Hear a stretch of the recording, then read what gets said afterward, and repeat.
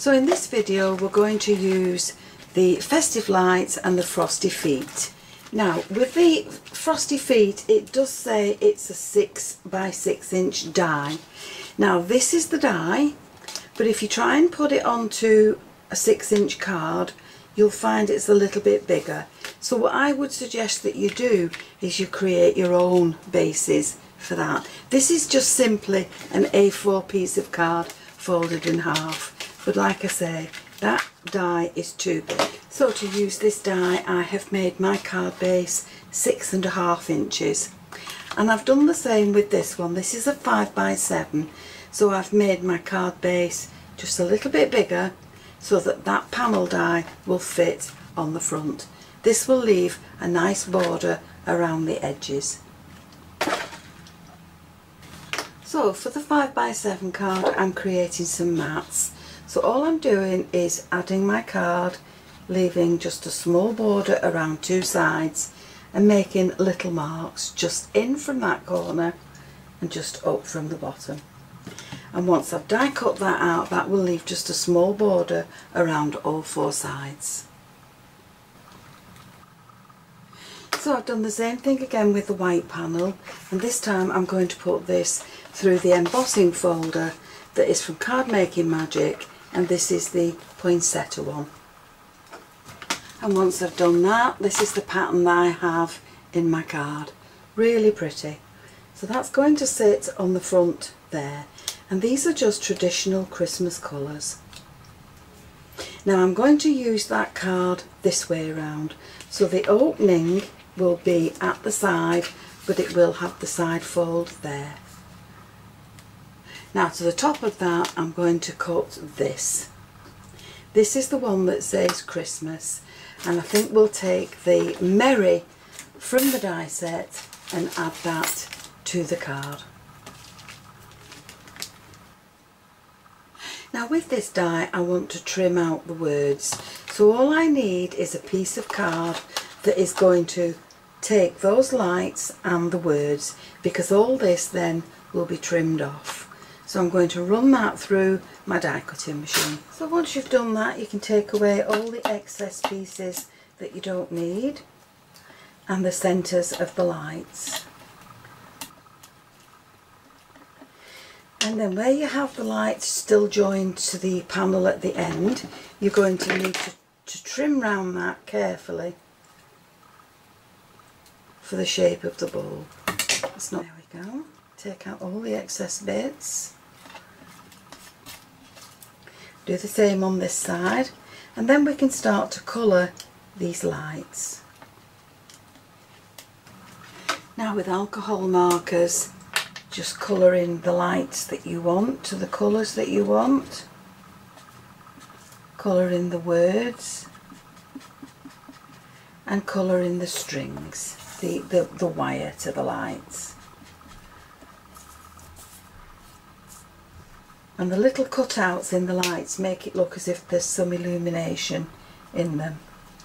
So we'll use a black pen and we'll colour in those strings.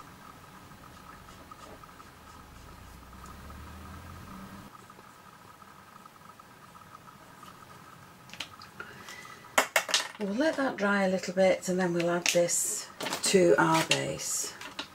That's dry. So before we glue that in, we'll just let that dry. And that's our card done. So once everything's stuck in place, to the top of these lights, I'm just adding in some sparkle pen. And that will just add a little bit of sparkle to the lights. And then to finish the card off, I'm just going to put some of the sparkle onto my mat, and then I'm going to splatter it onto the card.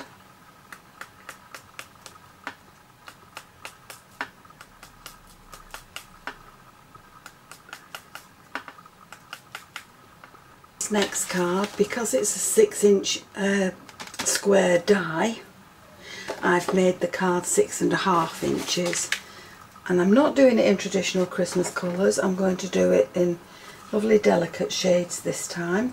So again, I'm creating a mat the same way I did the others, but I have used the die to cut the next pattern out, and I've done that in pink. Now once I've cut those out, that gives me a little frame around each colour, just a slight border. Now I've also cut this out again in white, but I've kept it in the die, because what I want to do is glue these down, and then I want to paper piece all these pieces back into the boots in white. So let's get this glued down first.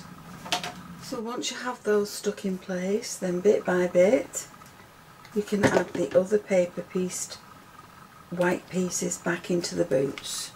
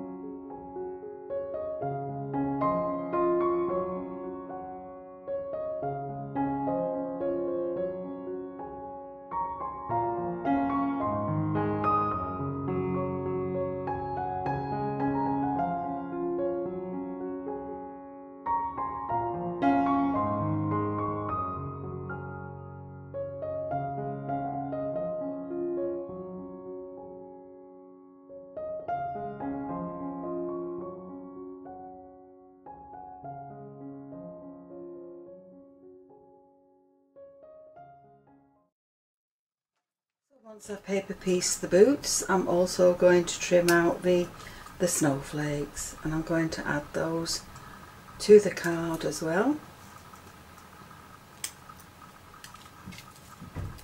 Keep these 3 joined together, and we'll just take out the little loose pieces, add some glue to the back,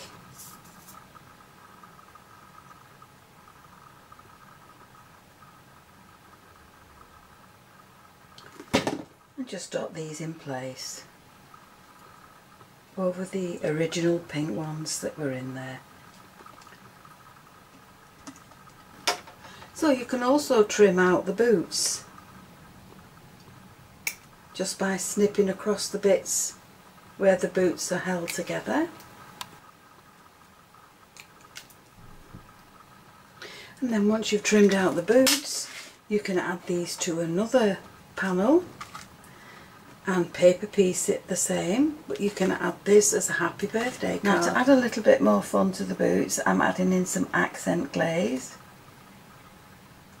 and then once I've got this filled in, I'm going to sprinkle it with some glitter.